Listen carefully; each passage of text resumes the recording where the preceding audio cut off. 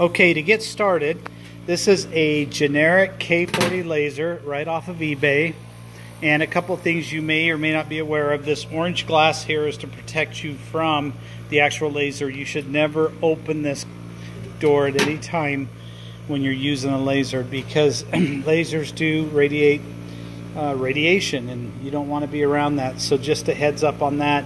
The other thing is your ventilation. You want to make sure that this vent, I'm using kind of until I get something better, just the original vent that came with it, and I just send it right out that window when I'm using it. Especially important when you're cutting acrylics and so forth. Other than that, this here is a custom built panel. You don't have to worry about looking on eBay for something that matches this, because this is all custom and it's something you do not need. As a matter of fact, this really does nothing more than what the original laser came with, other than allows you to turn LEDs on and laser tests and so forth that really you're never gonna probably use. Now what you will use, and I think this is extremely important, is this little gadget here. I went ahead and purchased this, and I just ran the actual water lines through this, so as the laser turns on I can see that my water is actually running, and that's real important. And this gauge does help me maintain and see the temperature. So those two are important. This was an add-on. I found the instructions on how to do this on YouTube, but I really felt like that was important because I never knew really if my water was running and my pumps were running when my laser was on, and this gives me a visual indication that the laser and the water are turned on, or at least the water's turned on, and I can run the laser. Moving on down, I just use a normal Home Depot bucket, and I just have it set up with a very simple pump that just moves the water in and out of it and sits down inside of it and pumps that water. This is probably one of the most important items you can get if you're going to be building flight panels. This is just a basic air pump, and you might be able to use a fish tank pump, but I bought this from a secondhand thrift store for $5, and it goes to one of those breathing machines that you breathe in, and you could if you have any type of children and so forth when they need to do breathing treatments, this is all this is, and it has a little switch that turns on here. I'll come back to why that's so important in just a minute.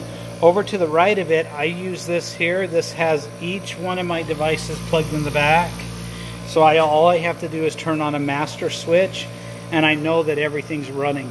One of the big mistakes you don't want to make is turning on the laser and forgetting to turn on your water pump. So this allows me to see a light indication that all four items are running and everything is good. This is my USB cable that just connects to my computer when I send the actual designs over to be cut. This right here, guys, this laser, I think I spent under $300 on it on eBay. I did buy some of these accessories for it. This is not important, this would be important, and this is important. Now, the reason that air pump is so important is because it feeds through the actual laser and it blows out right here. And see if you can hear that. But anyhow, as that laser is shooting down, it's moving any of the when it's burning that acrylic or paint that's on that panel, it's moving it out of the way. And if you don't do that, I hope you can see this, but you see if I can get you a shot of this the right way. You can see this has let me see if I can get it there. You see the burn marks? It almost has a smoke ring around all the lettering, and you can see where it's not polished off as well. That is because around these edges the laser burned, but it didn't have anything to like blow on it. And this is before I set up the actual air, and you may have to play with this a little bit to get it working perfectly, but it'll remove out that ugly unnecessary blemish that will end up happening to all your panels.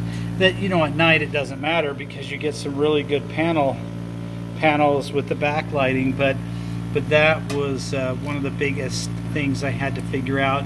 This next to it is just a laser beam for helping me know where my guides are. The other thing I did to set up my laser is a lot of people online have different theories on their trays. There's a generic tray that comes in it. I had to remove it because I actually want to cut a larger area, which if I had a piece of acrylic in here, I might be able to get 4 or 5 panels cut from one because of the size. And the original box that this machine comes with is reduced down to where it'll barely hold 1 panel. So by opening this up, and you know, I just bought this stuff at Home Depot and cut it with clippers, but by opening this up, I am able to basically put together about an 8 by 11 sheet of acrylic here, and I can cut it. I'll show you how I set this up. That's just a simple L bracket that goes across the bottom, and it builds a frame, and then I'm able to just slide this in. And then these I just bought online, but you could use any. I think those are about 1 inch, but I put them down like this, and I put this one in here, and that builds a second layer. Now the reason I do this is there's a focal point on this laser, and that focal point is adjusted down to where it's the finest tip point to cut or engrave on.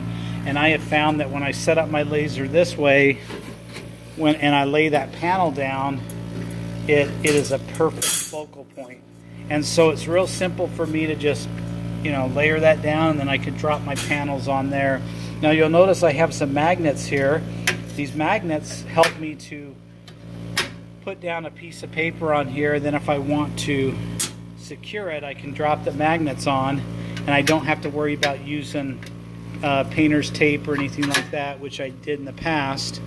And I could just basically drop that over the piece of paper in all 4 corners, and then I can cut my first sample panel out, and then make sure everything looks good before I put the acrylic down. And then once I put the acrylic down, you can also use these magnets to hold it in place as it's doing the cutting. And so very, very important. The other thing that I did on my laser setup is I have just a basic LED light here, and I have that just piped right. It's actually falling off since it's been an entire summer out here roasting, but I just run it right into here, and you'll see it can turn on or off based upon this little switch. And same with my laser and so forth. When you're engraving and cutting, and I'm telling you, you're going to get tempted, but you have to clean this laser head. And all you do to clean it is you unscrew this very bottom, and you're going to want to use just some soft cloth like this and some basic alcohol. And what'll start happening is if that gets dirty, you will not have that clean lettering. See how clean that lettering looks? It's going to be all fuzzy. It's going to look like a shotgun was fired off to make the letter, and it's going to be ugly. But if you start seeing that happening, it doesn't mean your machine is broken or the focal point on the laser is incorrect. It basically 9 times out of 10 is going to mean that laser needs to be cleaned. You're also going to need to watch a video on YouTube of how to get your laser in focus by just making a few adjustments here. Not hard to do, guys. Don't get too afraid when you see all this stuff. This is actually real fun. Once you get it set up, you can actually start burning off your panels.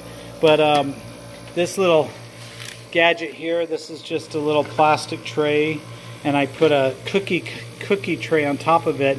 That's where I laid down my panels when I spray paint them. And I actually use just a Home Depot gray paint that I paint them with, and I let them dry. And I'll go over all that later. I do use a pre-paint product that helps the paint stick to it, and you end up getting a real nice finish when you're done. But that's tricky because depending on how much dust is in the air or wind blowing around, you might need to create like a little paint booth. But anyhow, the most important thing of all to have, besides a fire extinguisher, make sure you have one of those, I keep this right next to the machine, and you never want to walk away from your machine and go in the house. You always want to have your eyes on it, not on the laser, but at least on the machine, making sure that you're not going to create any dangerous fires or anything with it, because you'll find when you start doing your pre-cuts that you'll see in my other video, I've had them catch on fire from time to time. You can even see some of the smoke stains in here from it burning, and so you'll want to make sure you have your fire extinguisher. But most importantly, out of everything here, make sure you have a good Mountain Dew to drink, because that's going to make it all better. Hopefully you enjoyed this video, guys, and it gives you some insight. In the next video, I'm going to get into actually showing you the software and how I create the actual panel in the software, and then how I feed this design into this machine, and we actually cut it, paint it, and then engrave it. So you'll be able to see me do that. So hopefully you've enjoyed this. Thanks.